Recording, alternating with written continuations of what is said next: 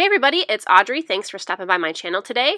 I am using a cut file from the Cut Shoppe store, and this file is called Loose Leaf, and it is free, so you can go to the Cut Shoppe store. I'll put a link in the description below and get this file for yourself. So I have cut this file out. I haven't altered it in any way. I sized it to fit the whole piece of white cardstock. And I just cut it out of the white cardstock, and I am going to use some inks to color up these leaves. And I'm going pretty fast here because this took me a while to do. But I'm just using 3 shades of kind of a brownish ink, and I wanted the veins of the leaves to stand off from the colors in the background because I plan to back these leaves with some pattern papers that are some fall-like colors.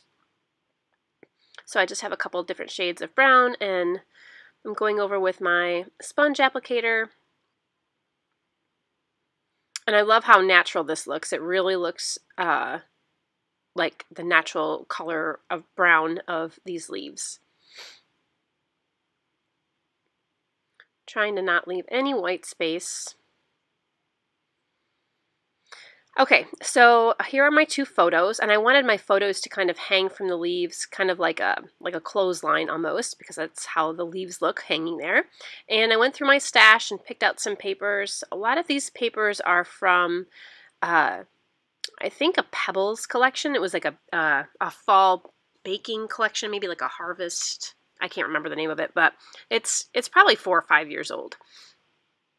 And I considered spending the time to back every single open space here with a different pattern, but that was going to take me forever. So what I decided to do instead is I took one color and I just backed one small section of every leaf with one color, and then I'm going to back the entire rest of the leaf with a different color. So, because I wanted it, to have a few different colors in there, and I wanted to have a little bit of interest with the, using the open spaces, but I didn't want to take the time to back every single individual space. So how I do this is I just cut small strips, and I back one section at a time of each leaf, and then I'll go through and just put a bigger piece over the background and then trim around the edges. I know you can trace it first. I like to glue mine down first and then just trim around with my scissors while it's still wet. So I really love how that looks. And I think I have finished that at this point, and I'm going to go through and jazz up my background. I decided to use kind of a minty blue color. I'm pretty sure that that color is called mint. It's a shimmers. And then I'm going to go in with some teal. I have to be honest, this is the second background I actually made for this page. I started another one and I used more of a navy color, and the navy was just way too dark. So I'm going to go with this teal blue. And I did that because this color because it's a good contrast to the reds and yellows and greens that I had on the leaves that I backed. So I'm just kind of smushing this around. I'm going to add some splatters. And do I go back with gold? I think I went back in with some gold as well.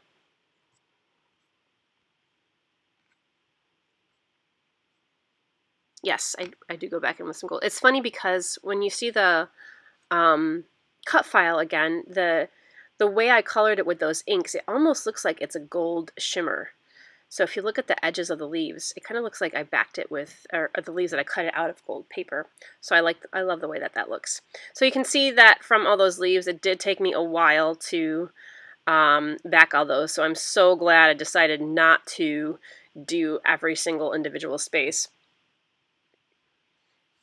And the leaves that I backed in red, I kind of tried to strategically place because my photos had a lot of the red leaves in them.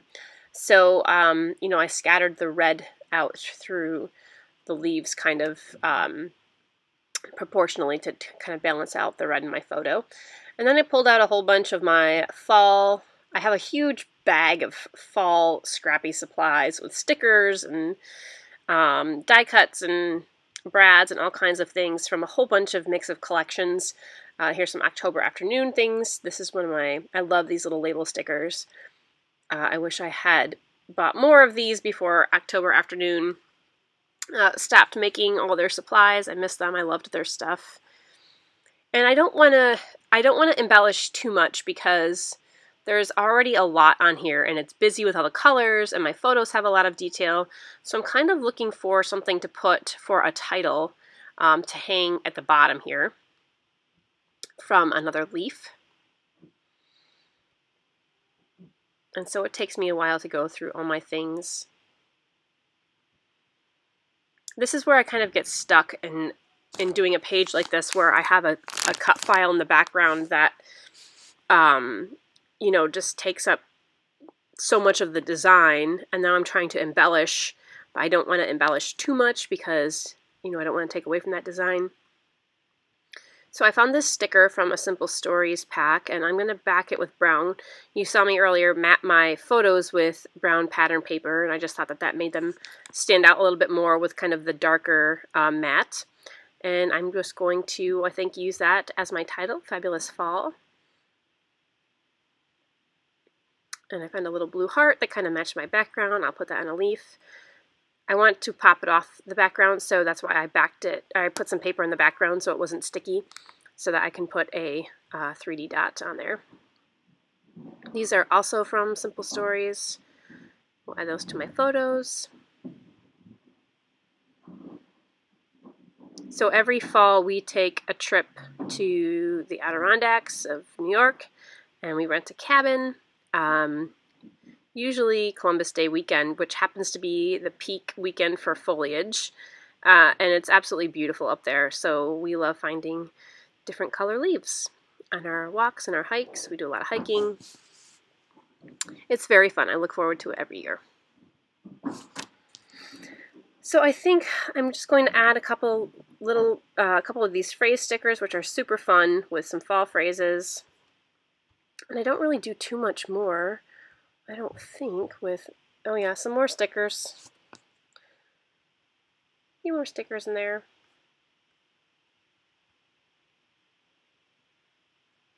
And I'm just going to put these right on. I'm not going to pop them off. I thought about popping them off. I thought about also adding a few more like tiny leaf stickers in the background. But again, I'm just going to leave it pretty simple.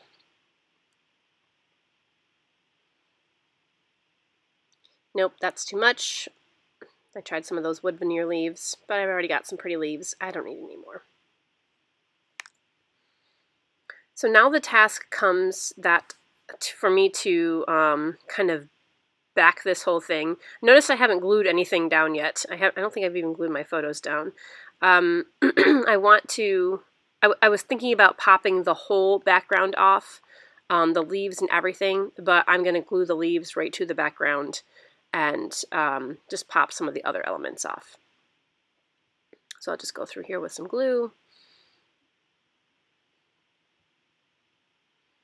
It's funny that the back sides of those papers are so, I use obviously the B sides of all the papers because I just wanted the solid colors, but you can see here the A sides of those papers have some really pretty fall prints as well.